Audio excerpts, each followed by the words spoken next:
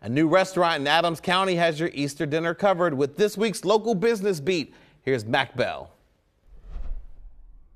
Thank you very much, James. Spring has officially sprung, and you may be looking to cool off a bit with an ice-cold treat.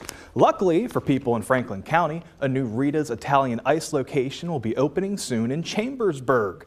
The new 1,500 square foot space is currently under construction on Wayne Avenue, but Rita's spokesperson says that it's going to officially open at some point in May, something to be looking forward to. Now we're going to move on over to Gettysburg, Adams County, where the new Farmhouse Restaurant will open later this month inside the former Boyd's Bear Country Barn.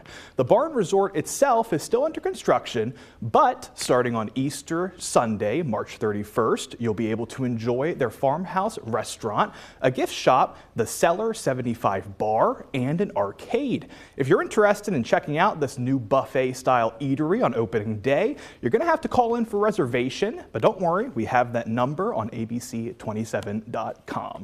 And finally here on your local business beat, a family-owned grocery store is now officially open in Dillsburg. It's called Locals Market. The store is owned and operated by the Weaver family, who also own a longtime meat company called Weavers of Wellsville. The new grocery store features 60 feet of service cases, which are stocked full of high-quality meats, deli products, and seafood. Locals Market also has an in-house sandwich shop and an upstairs mezzanine with seating available for guests. The new grocery store is open 7 days a week. That's all that we have for you here today, but you can stay up to date on anything and everything local business by going to abc27.com under the local news tab. With your local business beat, I'm Mac Bell.